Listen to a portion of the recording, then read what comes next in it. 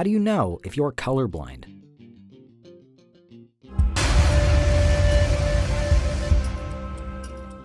What is color blindness?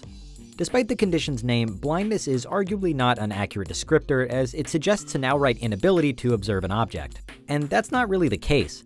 Let's assume someone never sees red. Color blindness might imply an apple would lose any color whatsoever or would be straight up indiscernible. In reality, the fruit should look perfectly normal, but the hue would lose some of its brightness, perhaps coming across as a dull brown or yellow. This condition refers to a difficulty in distinguishing colors, primarily red, green, and blue. And the symptoms tend to be so subtle that many people go through their entire lives without even realizing that an apple should be red. So why is color blindness even a thing? In order to properly answer that question, let's first look at the biological process governing the perception of color. This might seem like an obvious point, but sight depends entirely on light. Be it artificial or natural, objects reflect light into our eyes and stimulate photoreceptors known as cones, which then send the information to our brains. On average, a human possesses around 6 million of these cells in one eye's retina, and cones are split into 3 groups that react vigorously to a specific wavelength. Studies have discovered that more than 60% of cones prefer red, while around 30% opt for green, and 2% only spring to life when blue is in the room. The red, green, and blue then mix together to allow other shades to be perceived. Your average retina also contains around 120 million rods, which are a type of receptor dealing with black and white. While good to know about, rods aren't really relevant to color blindness. Inconsistencies arise due to not everyone holding all the necessary pigments to view the entire spectrum of colors. Trichromacy applies to anyone with normal vision, but some retinas are deficient in one color or another. Rather than a colorblind person possessing fewer cells, research suggests it's more due to the cones simply not being as sensitive as they should be. As with most conditions, color blindness comes in many forms.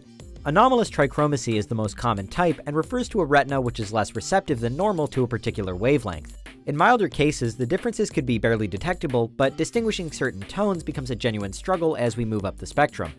Depending on the culprit, anomalous trichromacy is divided into 3 subcategories: protanomaly for red, deuteranomaly for green, and tritanomaly for blue.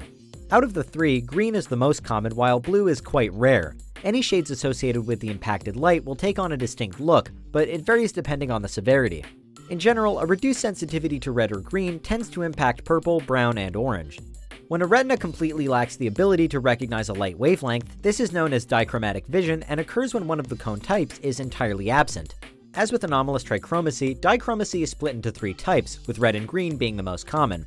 Even if, for example, the cones related to red are missing, this does not mean the other colors are not impacted, as many people struggle to accurately spot green and vice versa. While not usually life-threatening, dichromacy impacts many aspects of everyday life, including something as basic as being able to tell if food is well cooked or rotten. Last and the least common, monochromacy is the only subset of color blindness that lives up to its name. Anyone with this type views the world in shades of gray. At most, an object's brightness might indicate its associated color, but differentiating shades would not really be possible. Alongside its rarity, monochromacy is simplest to self-diagnose, meaning people experience it almost always know about it. How widespread is color blindness? Estimates suggest that the condition affects around 8% of men and less than 1% of women. This means 1 in every 12 men should be colorblind, while the ratio shoots up to about 1 in 200 for women. Clearly, gender plays a significant role, but why is there such a gigantic discrepancy? In short, the answer comes down to genetics. A person's DNA makeup is determined by genes located in 23 pairs of chromosomes, with the last one determining the sex. Women have 2 X chromosomes, while men possess an X and a Y. Color blindness mutates the X chromosome, but this gene needs to be passed down by both parents for their daughter to be affected, so many women end up acting as carriers. On the other hand, boys who inherit the trait will always be colorblind. Even if neither parent is diagnosed, their child is not necessarily in the clear. Besides the genetic lottery, color vision deficiency can be a symptom of a broader condition, including Parkinson's disease and cataracts. Aging can also diminish the retina's sensitivity. For the sake of argument, let's assume neither parent is actively colorblind. What early symptoms should they look out for? An inability to distinguish between red and green toys or stationery would be the most obvious sign, but colorblind children also tend to compensate with a heightened sense of smell. A preliminary and straightforward test would be to fill a paper with a wide range of colors and ask the child to replicate them. If the task proves difficult, it might be time to visit an ophthalmologist for a formal diagnosis. If for one reason or another visiting a doctor isn't an option, there are ways to check from the comfort of your own home. Many websites use a variant of the Ishihara deficiency test, which presents the participant with numerous plates covered by colored dots. Certain entries will contain a number or line that is only visible to people with good vision, while the reverse holds true for a handful of the other sides. Split into 38 plates and giving around 3 seconds per entry, the Ishihara test determines whether someone struggles with specifically red or green and how severely. Another popular experiment was created by Dean Farnsworth and involves arranging 100 hues with minor deviations into a pattern to determine whether the participant can spot the differences.